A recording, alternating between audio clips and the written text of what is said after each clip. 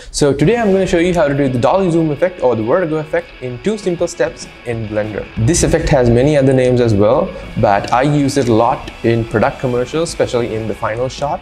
And I used it recently as well, and it came out really great. Hey guys, I'm Shahan from Scala Studios. I'm a 3D artist and I make videos like this, which you guys can check after watching this video.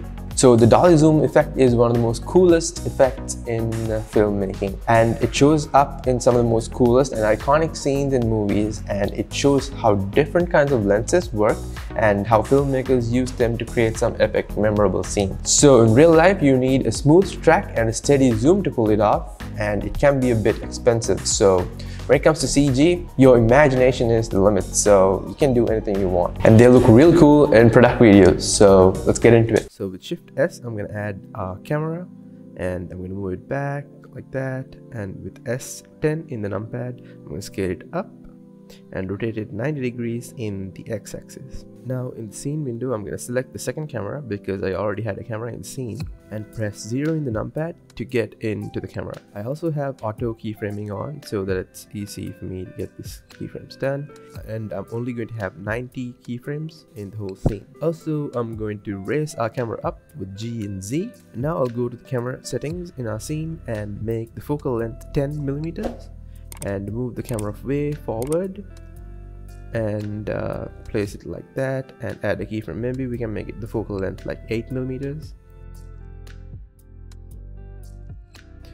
and move the camera up like that, and go to the final keyframe, the 90th frame, and move the camera back a bit and make the focal length like 50mm, and push the camera back.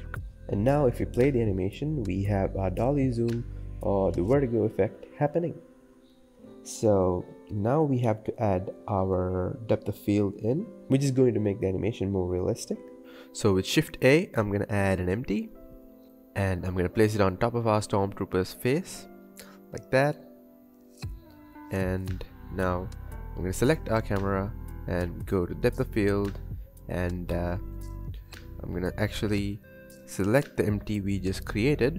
I'm gonna name it focus point, and you can see the name is focus point. And now I'm gonna go to the f-stop, and I'm gonna make it 0.3, and go to the first frame and add a keyframe there. Now you can see the depth of field is playing well in the background. And now I'm going to the 90th frame, and there I'm gonna make the f-stop 1 and add a keyframe there as well. If you want to create the same scene we have in the tutorial, I have a video in my channel where I create this same scene. I'll have the link somewhere up in the top and in the description so that you can check it out. So that's it for this tutorial, guys. I have a bunch of other tutorials in my channel as well, so you can check them out. And make sure you subscribe to the channel, and I'm planning to do a lot more cool tutorials in the future. So make sure you subscribe and leave a comment on what kind of tutorials you want me to make in the future. And see you in the next one. Bye!